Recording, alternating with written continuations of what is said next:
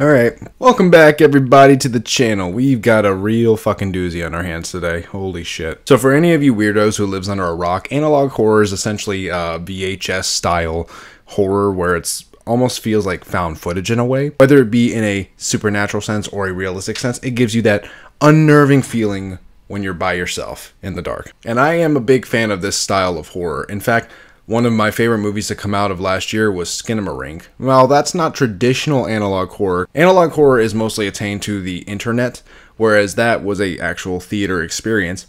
Either way, it evokes that same feeling that analog horror gives off. But I've enjoyed many, like Gemini and the Mandela Catalog. These are plenty of really good ones that I have enjoyed. But, however, there is one that has caught my attention and has been an absolute fucking joy to watch. That being UrbanSPOOK's analog horror series, The Painter. If there's one way I can describe this series, it's basically this. Oh my god! Oh my god, what the fuck? What the fuck? Fuck! And you know what? Just before I begin, fuck you, UrbanSPOOK. You made my paranoia worse. But also, I love you because this series is genuinely amazing. I remember when my girlfriend told me about this, and I wasn't so sure about it, and I was like, oh, okay, another analog horror series. So I kind of just took it with a very big grain of salt, like, it's not a big deal. That was a big fucking mistake, because the moment it starts, you're greeted with this.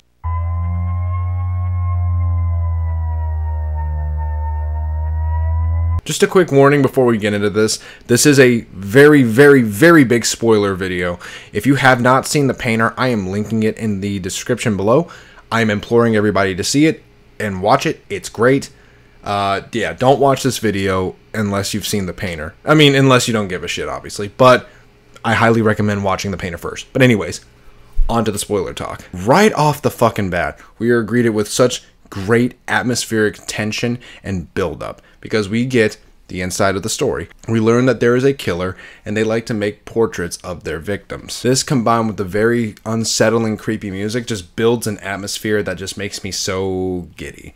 And you'll notice that this series is very fucking morbid. You got people getting their teeth ripped out, you got people getting stabbed in the puss. I mean, like, yeah, they're really hammering it home how fucked up this series is. Now, unlike other analog horror series where it almost feels like you're viewing the perspective of the cameraman, this is just a simple showing a picture in text style, which a lot of people would call that lazy, but I think it's perfectly fine. Like, it's very simple and effective, and it almost feels like we are a fly on the wall peeking in on an investigation into a very fucked up person, and I think that's really cool. It has a easy flow of information and it gets you hooked immediately, especially not just with the music, but also just with the fact that it's so morbid and it's so fucked up that you really, it pokes that curiosity in you a little bit. You may not enjoy it per se, but you really want to see where it goes, and that's honestly the whole experience in my opinion. I have been glued to this series ever since I found out about it. And these self-portraits, man, I mean, back to the whole this series feels lazy, quote unquote. Whoever says that just clearly doesn't understand the amount of work that goes into artists who work on paintings and shit like that, because even though these paintings are fucked up, they are incredible. I mean, like, actually fucking great. They're very unsettling, for one thing.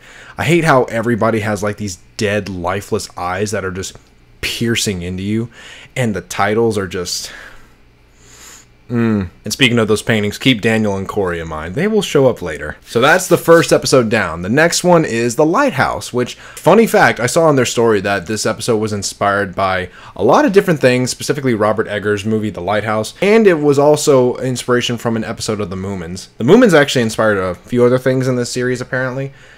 We'll get to that later. This episode, as per usual, starts with great atmospheric tension, and then we learn about Bill Collins. Yeah, this is gonna go great. And already we see our first baby death. And yes, I said first baby. To be fair, first-born baby, I should say, but we'll get to that later. This is where we see the investigation progress. After the paintings have been founded by the police department, we see their continuing investigation. The cops find the Collins family car and another portrait in there, which is of their 2-month-old daughter that they found in the basement. Shock horror, I tell you what. It's shocking. Oh, yeah. Then they find their way to a lighthouse, which, Yeah, remember how I said keep Daniel in mind? They find his corpse in there! Yay! And they find other things, and they're really fucked up. It's the Collins family, their photos, and them on amphetamine. I wanna fucking die. I remember watching this late at night, and I genuinely had like a reaction that was just, whoa. Now, let's move on to the next episode, which is In the Walls. I don't want to do this, man. I don't want to fucking talk about. Not only, look, listen. I've looked over my back so many times. I am so fucking paranoid because I have these locked in. I can hear my surroundings, and it's fucking with me. And I'm talking about this really fucked up series. I can't do this. But In the Walls, we are seeing another character that was referenced in Faces. Y'all remember Corey? The fuck toy Corey? Yeah, yeah. Seems like with every episode, this killer gets more and more deranged, and this one, it definitely takes the cake. But that's the thing I really enjoy about this series, is that it genuinely does, like, play on your paranoia. Like, genuinely, it will make you start to question everything. Like, I shit you not, I double check if my doors are locked. And I didn't really want to get into this because I think it's really unnecessary, but this episode has a bit of controversy around it, especially surrounding the painting Fuck Toy Corey. Because in this episode, if I gotta explain this as best as I can. You have two siblings, Margaret and Corey. They're both 11 years old, and of course Corey is the one portrayed in one of the paintings. Let's just say, picture if they took Margaret's upper half and spliced it with Corey's bottom half, and they stitched it together and ripped off a certain part, and then you've got a sloppy human sex doll. That's the best way I can describe that. And of course, people have taken note of that and have said that that's fucked up, that you're putting child sexual assault in a analog horror series, like, you know, canceled, you bullshit, you know, the typical shit.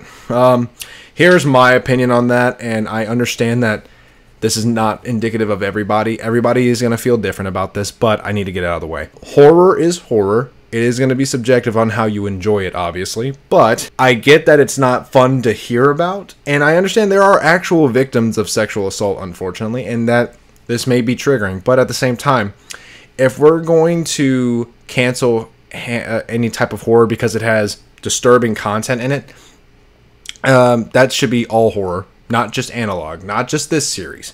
Every horror should be canceled and just never made again. If we're going by that logic. It's like, yeah, I don't approve of it, obviously. I mean, I'm not a fucking monster, but you gotta understand that there are some things in horror that are really fucked up, and you may not like it, but that does not mean you have to watch it. And it doesn't go into vivid detail. Like, here's a good example, actually.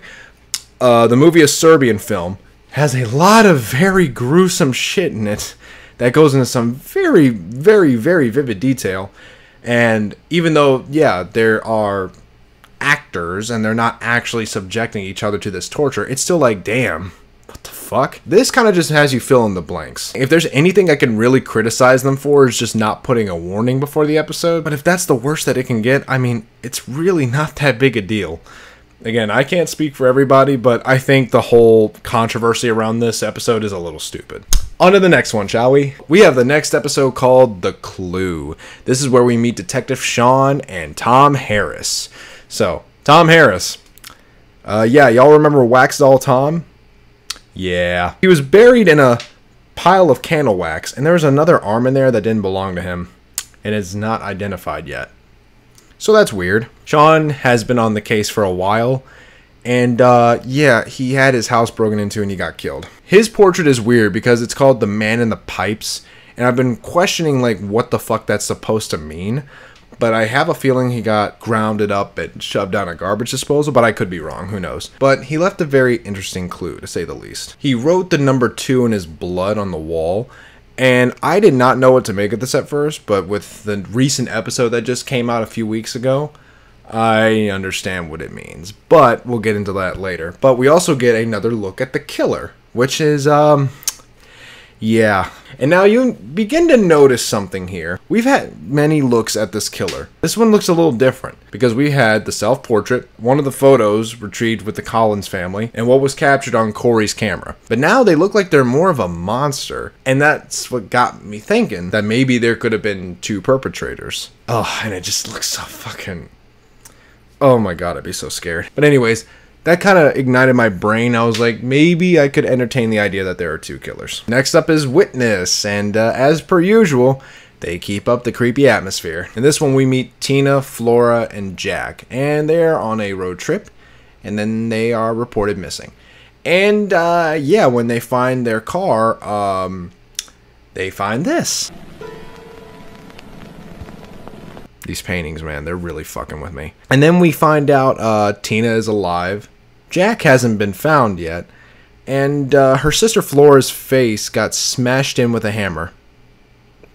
Yeah, that was a good one. One thing that really fucked me up about this episode is that even though the investigators were around and they were searching the woods that they found her in, there is a painting that was hastily put near the car. And I was like, oh my god, like they're getting bold. Or either there's something else going on, but I was so thrown off that they were easily able to put it there and escape, and they couldn't find him. Like, oh, I just got chills up my spine. What the fuck? And yay, another painting. And what the fuck did they do to this guy? And then, of course, we get Tina's description of the perpetrator. We get a police sketch, and wow. That's cool. Yeah, so we're kind of getting a little deeper. We're starting to catch up to this killer, you know? They smashed in a kid's face, they made a sex doll out of a kid, and they're murdering people, but it couldn't get worse. I don't think it can. It fucking can. We have pigs, and right off the bat, we have fight or flight music that plays. Yay! I am not having spine chills right now. Oh my fucking god, holy shit. Because not only is the music intense, but the situations are really fucked up. So yeah, we find out that investigator Ian Ford is missing with his family. They find his barn, and his wife May, she died of internal bleeding, and she was in a stall with a horse that was high off of sildenafil. If you don't know what that means, please don't look it up. Yeah, oh, this is so fucked, man. Then we get the moment that really, like, it was a real jump scare moment, and it almost made me, like, jerk out of my seat. Like, I wanted to fucking run. It's when we see the head of Fiona Ford.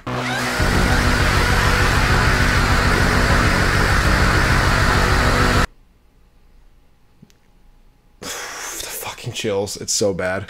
And a great revelation. They wear the victims' fucking faces. Yeah.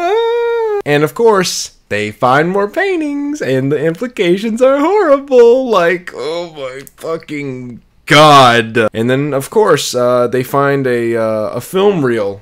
They were able to recover some footage, because of course they were. And it had me thinking, maybe the killer is making snuff films. Because if you put the pieces together, and this is just a little theory, it's nothing too crazy, but if you put the pieces together, it seems like they watched like one hentai, and they were like, oh yeah, we can do that. They probably saw the Berserk episode, and they were like, yeah, we can recreate that. Just in real life, however, that sells. Yeah, but anyways, keep Janice, Paul, and Zeke in mind. Just, you'll see why. Now we are up to the most recent episode, which is titled Family. Yeah, this probably is the most fucked up of all of them, because we have a 911 call made by an Isabel Jackson, and they made their way to a crime scene, and it wasn't her. It was a different family of Paul, Janice, and Zeke. I forgot to mention, yeah, they were gonna have a baby, so add that to 4 things to keep in mind. It just keeps getting more fucked up. Oh my god, you'd have to be an actual psychopath to come up with this shit. And so far, I think out of all the episodes, this one has the best music overall. According to UrbanSPOOK, the series will only have 10 episodes, so we still got 3 more to go, but as of this episode, it has the best music overall. Actually, funny enough, this is the episode that was also inspired by the Moomins, because the music in this scene is very similar to the music in the Moomins, or at least in one episode of the Moomins, I should say. And it's really cool.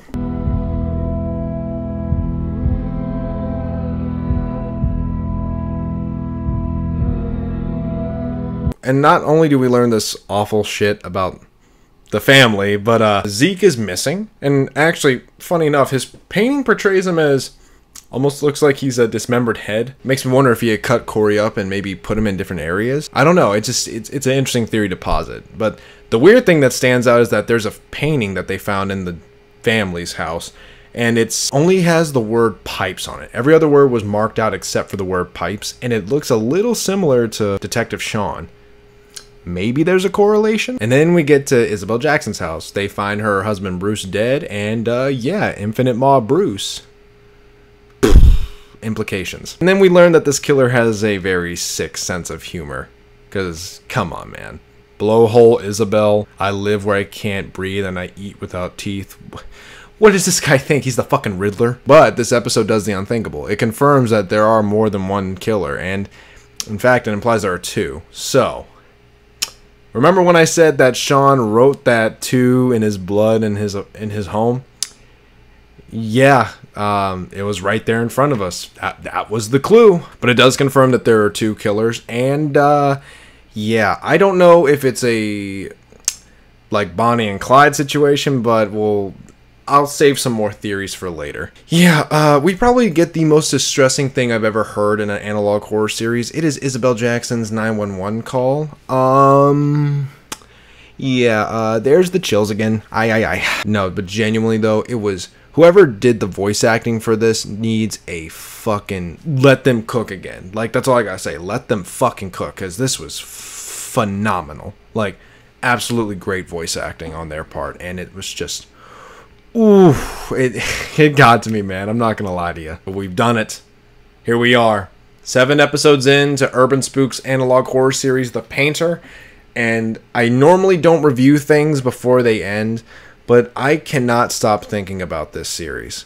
Like, it's genuinely, like, the one analog horror series that's gotten a visceral reaction out of me. Because other horror, it seems very passive, and almost like you witness it in the moment, and it kind of just leaves your head. This has never left my head.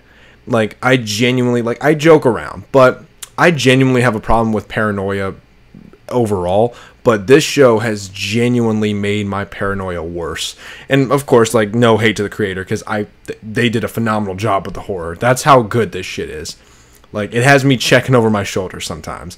I don't even feel comfortable being by myself in my apartment. But that just attributes to how amazing they are at making this series. I understand it's not for everybody, and if it's not for you, that's okay. There's nothing wrong with saying I don't like something.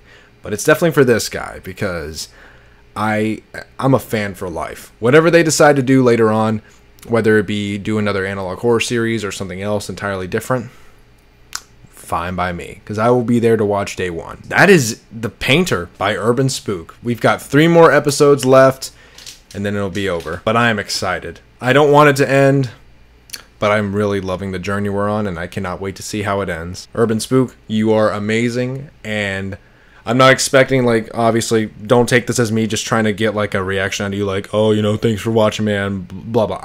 I don't care about that. I genuinely wanted to make this video because I love your series, and I think you're doing a fantastic job with horror. And, again, whatever you decide to do, I am fucking there. I am imploring everyone to watch them, because their series is incredible, and I think it will be a treat. It's not for everybody, but I'll tell you what, though. If you want shock horror, it's definitely shocking. With that out of the way, I'm gonna go rest. But anyways, thank you guys so much for watching. UrbanSPOOK, you're amazing. And I hope you guys have a wonderful day, wonderful night, month, year, etc. And stay spooky. Bye, guys.